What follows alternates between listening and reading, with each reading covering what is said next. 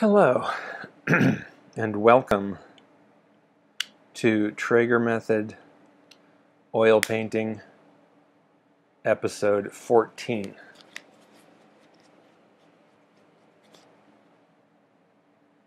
Using a popsicle stick here to paint in prison bars on this portal.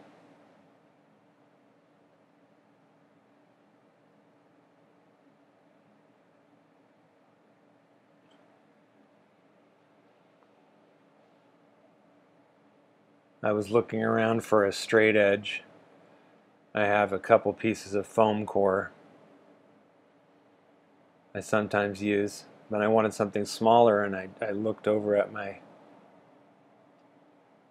palette, and there was a popsicle stick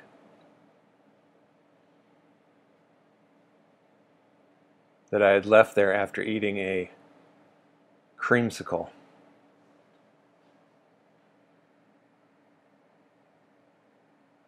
I laughed because I was looking around for something exactly like it, and there it was. By not being efficient, by not throwing away my popsicle stick in a timely fashion, I'd given myself the perfect tool to paint in some prison bars.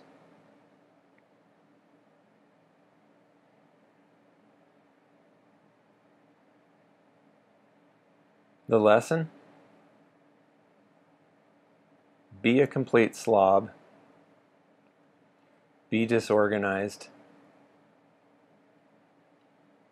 Be chaotic. And everything will work out.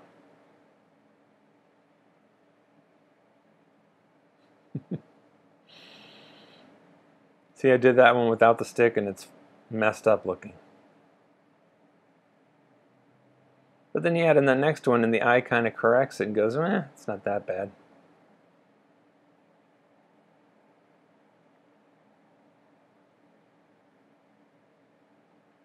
Actually, that bugs the shit out of me how out of whack that one is. But whatever. They're just prison bars. They don't have to be perfect. They just have to hold the prisoner inside. Putting in shadows. When doing a shadow, one good rule of thumb is to use the complementary color of the thing that's casting the shadow. So if it's a lemon that's yellow, have the shadow have a little purple tint to it. If it's a blue, these bars here are very dark colored, but they are bluish.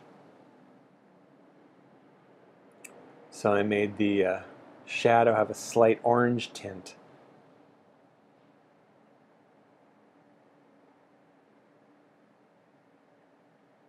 Pretty much always looks decent when you do that. I've been adding prison bars to a lot of my portals as I move towards finishing these paintings. I got a lot of them now that are at the 95% done stage.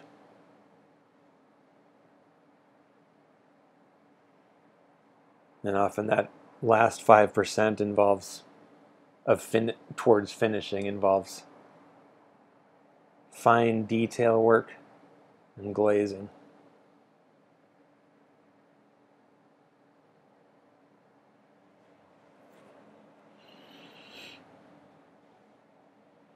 I've really been feeling the prison bars, the iron bars, because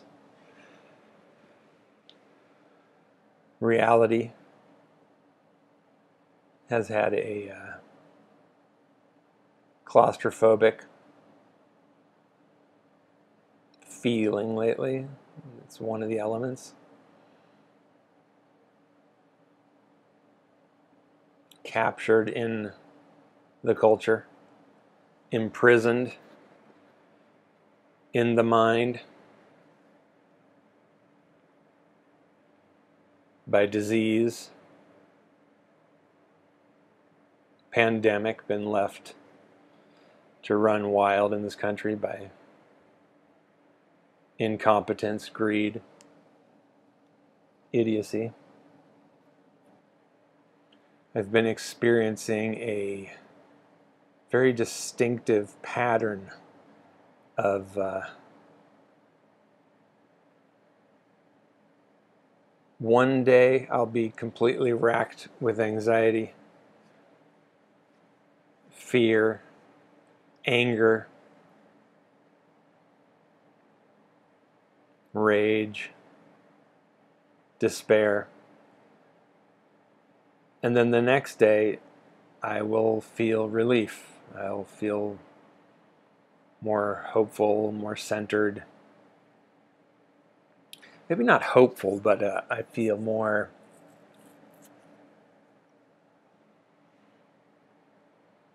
in the moment, calm, accepting, determined, a little more of a sense of humor. And it seems to be a every other day on-off kind of cycle.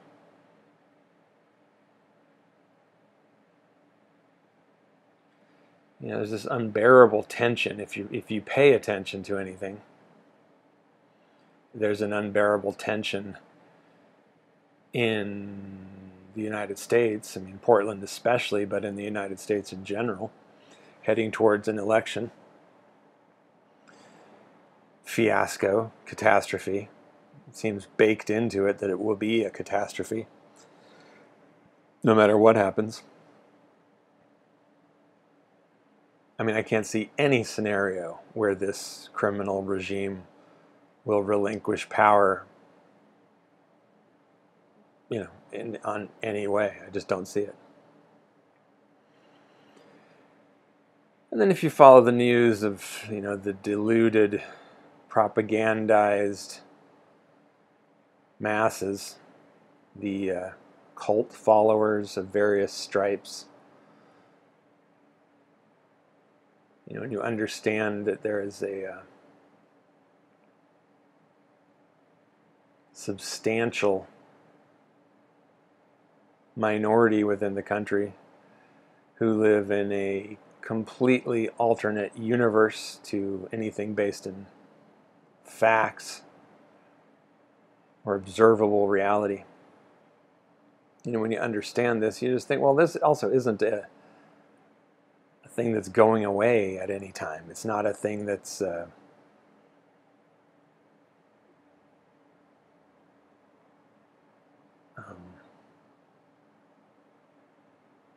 there's no end point to it. This is the world we live in. This is the internet world. You know, this isn't this isn't a Trump world. This is the internet world. This is the social media, the YouTube world. I mean, we've always lived in alternate realities. It's just that now we have these you know, feedback loop systems, these closed loops of information that drive us insane. I mean, I think about my own difficulty managing the stream of electronic information, electronically delivered information in my own life. And I'm a media savvy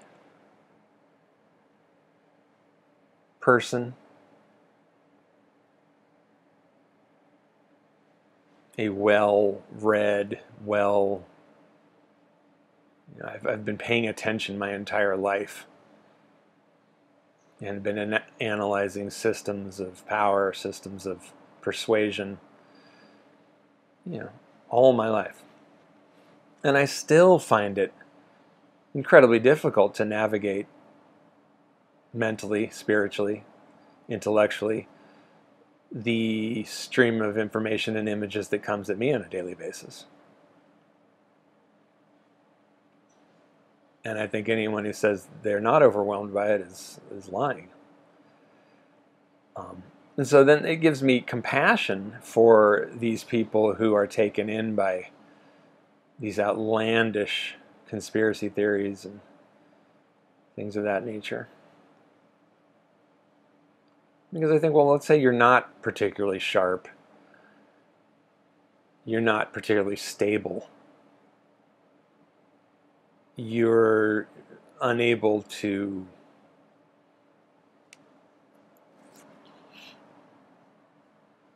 process and discern between objective truth and nonsense.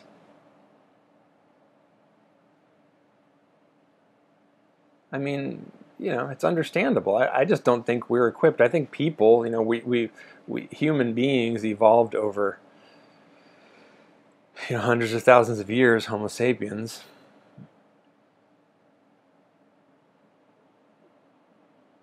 To live in villages, tribes,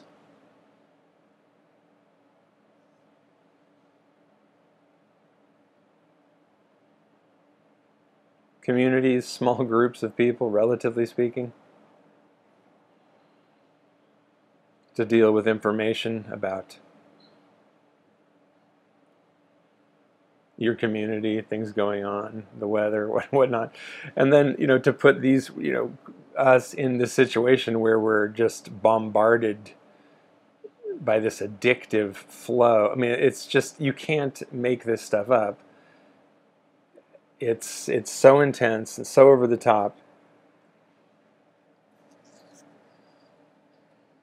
so total. You can't. We're not equipped to deal with it. We're just not able to. We're not equipped to. And here I am on YouTube creating a video for YouTube, the very service I'm talking about.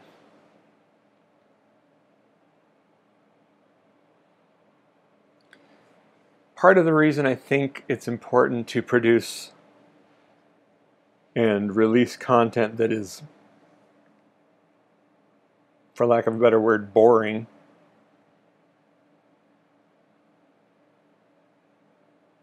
not hyper stimulating. I mean, YouTube, it's the typical YouTube video that has any kind of success is somebody screaming at you about nonsense and 1,000 quick edits and all this, You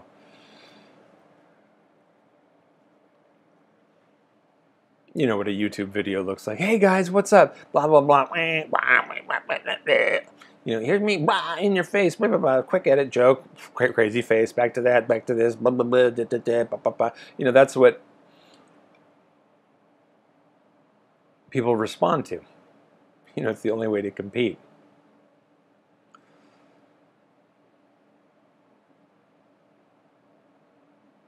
Oil painting is a slow process.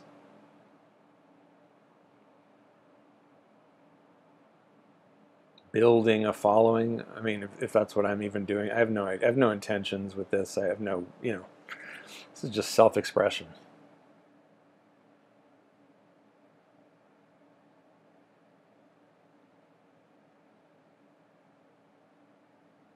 I mean, just the fact that I make these videos a half hour long, and that or approximately, maybe sometimes an hour, but the fact that I speed up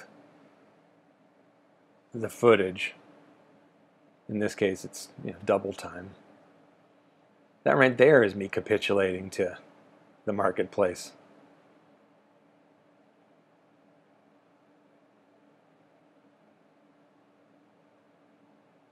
I should do one of these where I slow it down and make it 5 hours long.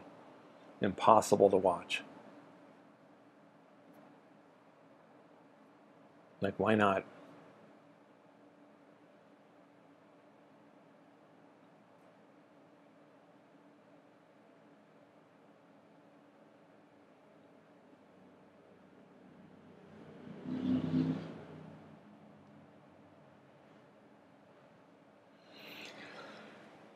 One thing that has become apparent to me in the past, I don't know, few weeks, as I've tried to manage and maintain my equilibrium, I've noticed the healing and therapeutic value of creativity, of creative action, of making art more profoundly, I think, than ever before in my life. You know, I've always kind of laughed at the idea that like art saves lives, art, matters, because everything in the culture tells you art does not matter. It's not important. It's just something for rich people, made by privileged people, for privileged people.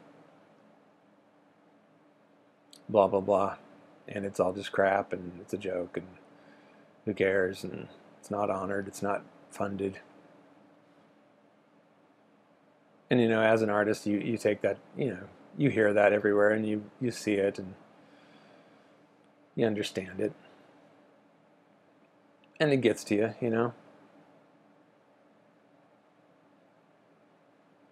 But,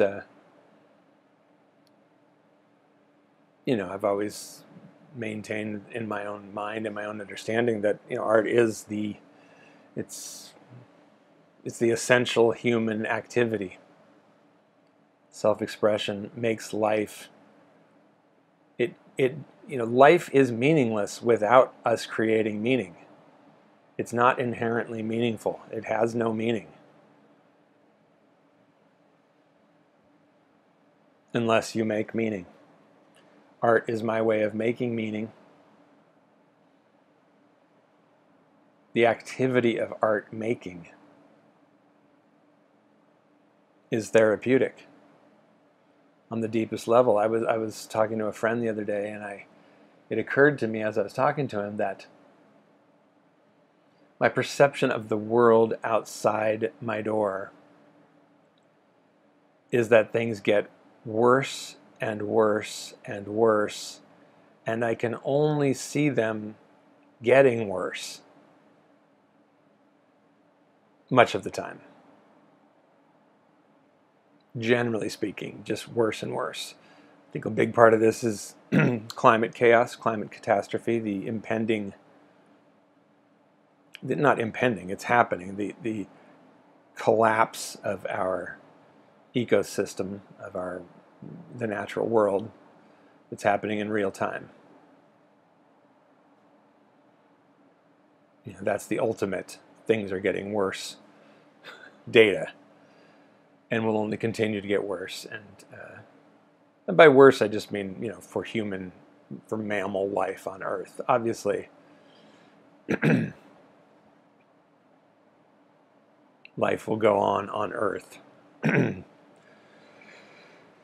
without us, but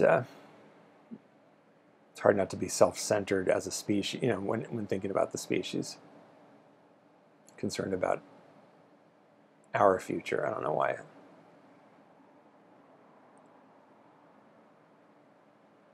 That is. Painting a little figure in there. This detail looks really bad to me right now. It looks so sloppy and terrible. I've never been able to enjoy the leaves in this painting. It's been more like just an experiment. How do you paint leaves? What's the method for these stylized leaves? I'm just learning all the time. But anyways, what I was talking about. Yeah, the outside world, it just seems like, fascism is just going to always be,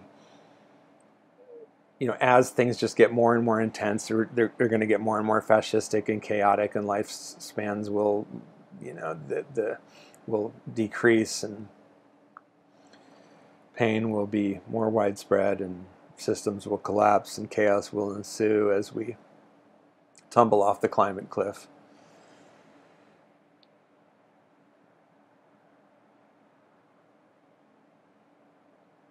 With the unrest in Portland, I'm one of the painful things about having a very good, well-honed imagination is you can just go deep into any scenario you want to imagine.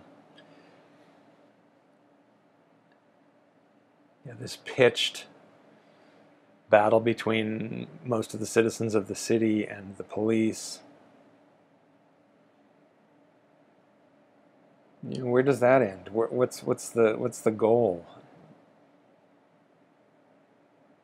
What will it look like? Who knows? It just seems inevitable that right-wing fanatics will descend on Portland. It's such a focus point nationally. Just feels like that's inevitable.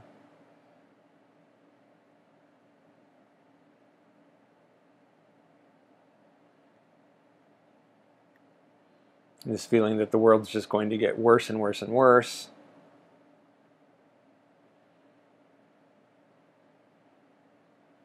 Would be excruciating, unbearable, really, if it wasn't for art. That's the point I'm getting at. Because the experience I've been having in the studio, working on this, massive group of paintings I'm working on, is that every day I work on them, every hour, every minute I put into them, the paintings get better. They improve. I enjoy them more. I feel more satisfaction. I feel more accomplishment. I feel more hope that I could sell them and make, support myself. I feel more confident that someone will find meaning in them, joy, pleasure, mystery, the more effort I put in. And it seems to be, it's like a mirror image of this hopeless place that I can go to really easily about the world outside the door.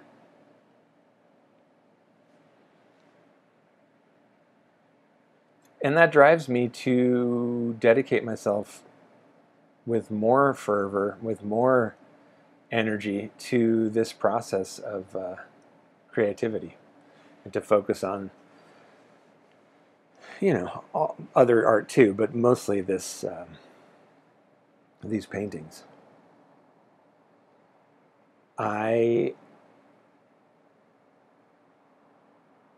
feel very intensely and viscerally that art saves lives. I don't feel it, I experience it. I experience that.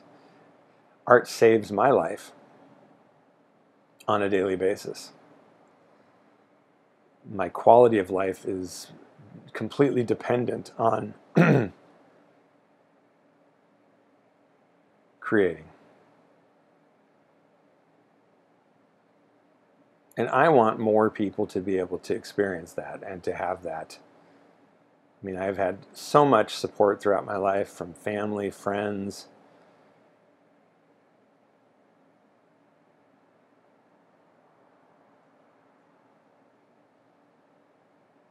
On this path. I think, and just also the privilege of just being a white person in America, how much easier it is to do everything. My family was not wealthy, but middle-class white people are now like a wealthy, that would be considered a wealthy group. I mean, the way we lived in the year I was born, 1968, the minimum wage, I read this and this blew my mind. Well, it didn't blow my mind, it just made it put things into context in a way that I hadn't understood fully. In 1968, the year I was born, the minimum wage had the spending power, the equivalent spending power of $36 an hour. So if you worked at a grocery store or something like that, you could buy a house, raise a family.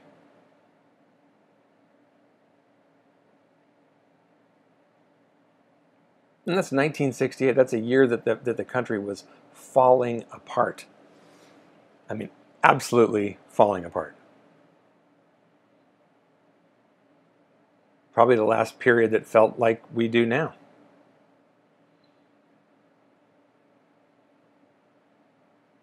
And that alone makes me think, wow, it must be so much worse now than it was then. Like, because the minimum wage today, federal minimum wage, I don't know exactly what it is, but it's something like $7.25 an hour or something like that, which would allow you at full time, 40 hours a week, to maybe cover rent and half your food, maybe, depending on where you live. Certainly you would not be in the market to buy a home or go on vacation or see a doctor or a dentist. You know what I mean? So,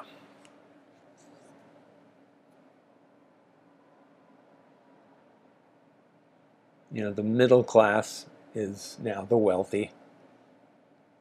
The wealthy are Louis XIV, you know.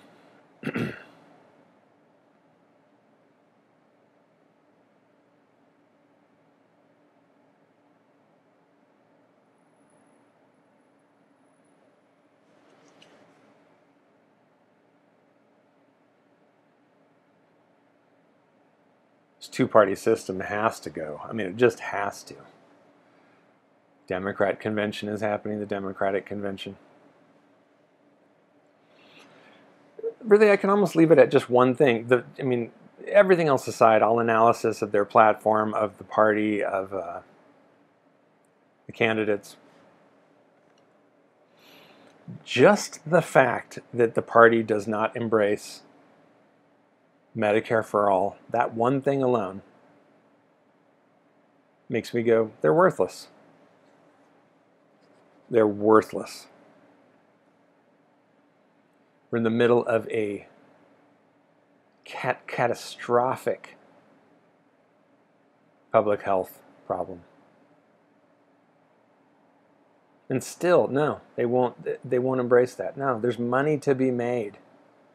We can't take, there's people getting rich off your misery who contribute to our campaign. We're not going to go against that. That's just not up for debate. I mean, that footage of Joe Biden, when somebody asked him, you know, what do you think about Medicare for all? And he just laughed. And he just said, get real. I mean, that's very Trumpian. Very Trumpian. To just go, no, I will laugh at you, at your misery, at your pain, at the total dysfunction of this system. And I know that by laughing at you, I will face no consequences that matter. You know, it won't disqualify me from being the Democratic candidate. As a matter of fact, it allows me to be the Democratic candidate. If I was, you know, Bernie Sanders, here's a thought that I had, and that I believe is very true. If you took the DNC leadership, Hillary Clinton, you know, Nancy Pelosi, Chuck Schumer, you name them, any of the big wigs, and you gave them a choice between Bernie Sanders being the president of the United States and Donald Trump being the president of the United States, regardless of what they might say publicly, you know for a fact that they would prefer Donald Trump over Bernie Sanders. You know it. You know it. And if that sounds shocking to you, you need to read more, you know. I mean, Bernie would have won in 2016 over Donald Trump. I really think he would have. I think you know he would have. They were looking for everybody was looking for an outsider, somebody to disrupt the system. Democrats went with the most hated candidate, nationally hated candidate, wife of Jeffrey Epstein friend. You know what I mean? Just the worst. Just so bad. That was the choice. So, you know, electoral national politics, yeah, I'll vote for Joe Biden, of course. But, man, not with a smile on my face. And not believing it'll change much. It'll just avert immediate catastrophe. Maybe. Make art, have fun, enjoy life.